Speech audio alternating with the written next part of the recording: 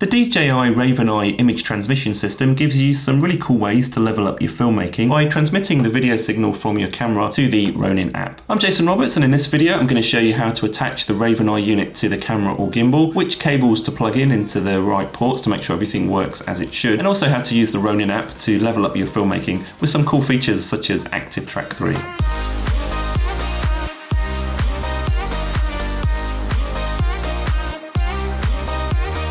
Okay, so this is the unit itself, and it's compatible with the Ronin S, Ronin SC, RS2 and RSC2. You can buy it separately or you can get it as part of the Pro combo pack. I'll link in the description below some of the different ways you can get access to the RavenEye unit itself. DJI claims that the RavenEye image transmission system will transmit up to 200 meters away, so you could potentially have your phone up to 200 meters away from the gimbal and still be controlling it. I haven't tried it that far yet myself, and I'm guessing it depends on if there's trees or other buildings in the way. They also claim that there's a 60 millisecond latency from the video signal arriving at the mobile app. The transmitter itself transmits a 1080p signal from the camera to the app, but you can still record high resolutions in the camera itself. In this video, I'm going to assume that you've done the basic gimbal setup and balancing. If you want to learn how to do that easily and quickly, check out the video that I've made in the description below. The first thing you're going to want to do is actually charge the RavenEye unit itself. It has its own built-in battery, and to do that you want to attach a USB charging cable. Make sure you don't attach the USB charging cable to the port that says RSS, as that won't actually charge it. You need to use this side, which has this little lightning bolt on it. So once you've plugged in the USB-C charging cable, you should see the lights light up telling you that it's charging. The next thing you're going to want to do is mount the unit itself to either the camera or the gimbal. So you can see on the bottom here it's got this cold shoe mount. You can mount it on top of the camera like this, but on the RS2 gimbal underneath here there's actually a cold shoe mount, and that's a better place for it really. If you mount it on top, you might end up with a top heavy setup, which might make it a bit more difficult to balance the gimbal. If you're going to be using the cold shoe mount on the RS2 gimbal itself, the first thing you want to do is make sure that you open out the antennas here. And you're going to want these pointing away from the motor. What you want to do is slot it in underneath, and then push it in and make sure you hear a little click, and that will tell you that it's in securely.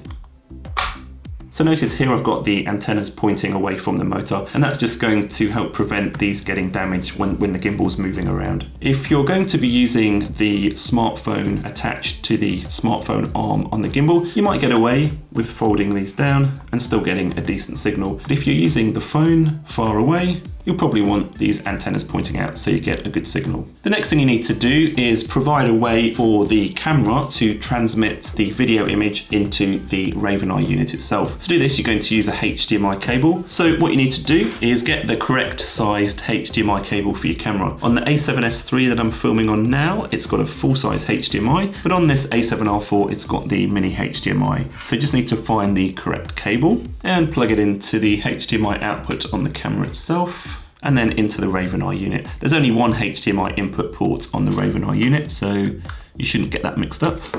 So now the camera can transmit the video signal into the RavenEye unit, and then the RavenEye unit will transmit it wirelessly to the Ronin app on your phone. Next thing you need to do is attach the RavenEye unit to the gimbal itself. To do this, you need to use a USB-C cable. I'm using this one, which has this right angle attachment, as that just makes it a bit easier.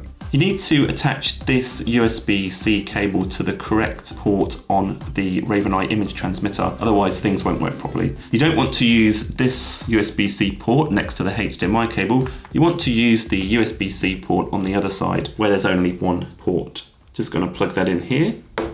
And then you plug the other end of this cable into the gimbal. You also need to make sure you plug it into the correct port on the gimbal. The correct port is this bottom port.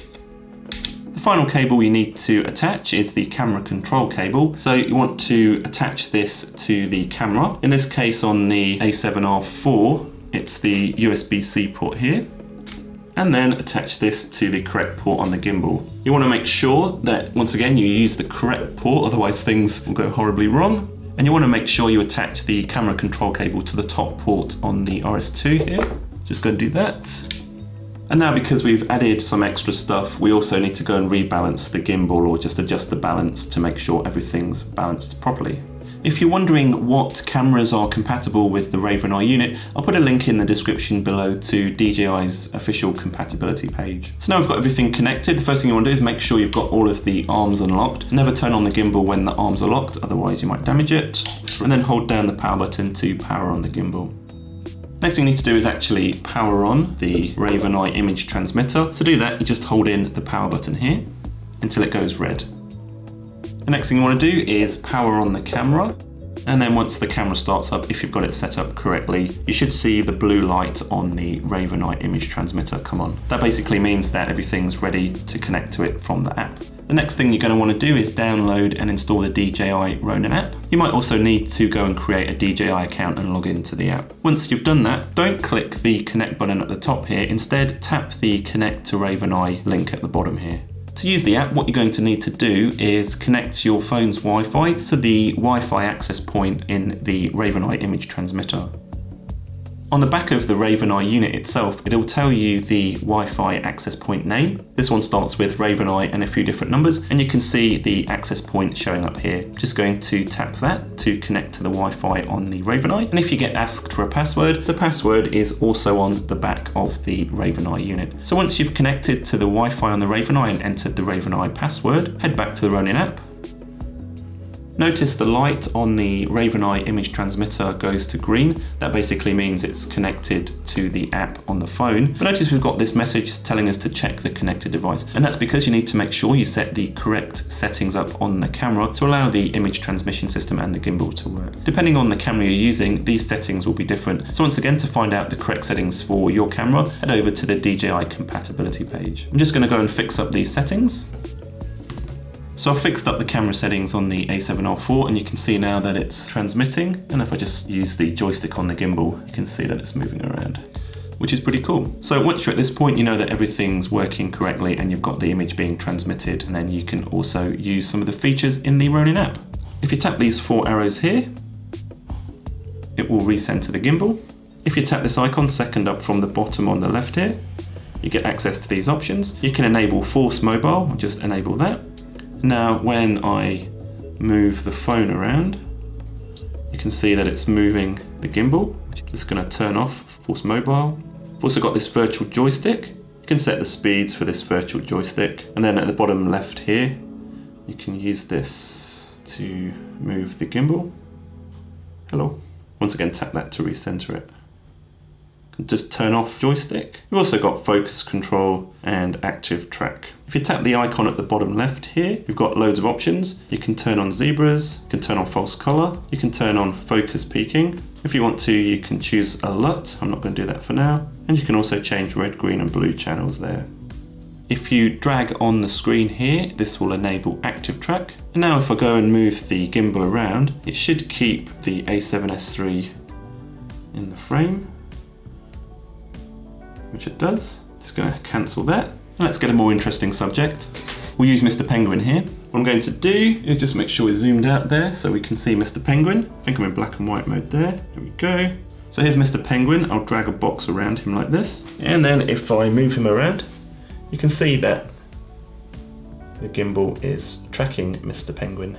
This ActiveTrack feature was actually really useful for one of the scenes I shot in my first ever short film, which I just released recently, and it helped me track it through the screen. I'll put up the actual shot on the screen now just so you can see how it can kind of help with solo filmmaking. Depending on the camera and camera control cable you're using, you can also change some of the settings. So I can change the aperture here, and that's changing the aperture on the camera. And we can also change the ISO if we wanted to, and also the shutter speed. At the top right, this icon is for the settings. You can turn on different guide frames here, such as rule of thirds. You can choose different aspect markers. So let's say we wanted to shoot in 2:3:5:1. You can see now we've got these guides at the top and bottom. You've got things like safety zone markers, focus peaking threshold settings, whether or not you want a center marker, and a few other advanced settings, which I'm not going to go into in a minute. So make sure you click the like button if you've got value out of this video, and I hope you enjoyed this video. If you've got any comments, feel free to leave them down below, and I'll see you in the next video.